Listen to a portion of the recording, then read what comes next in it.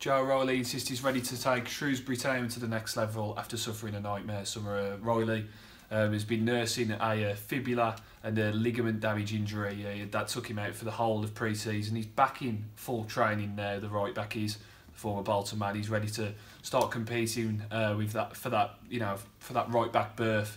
Looking to get back into the team now, and he's looking to help Shrewsbury for a potential push for the top half of the table. He said, I've played at a higher level before, and said, and just because I've had a few injuries doesn't mean I don't want to get back to a higher level.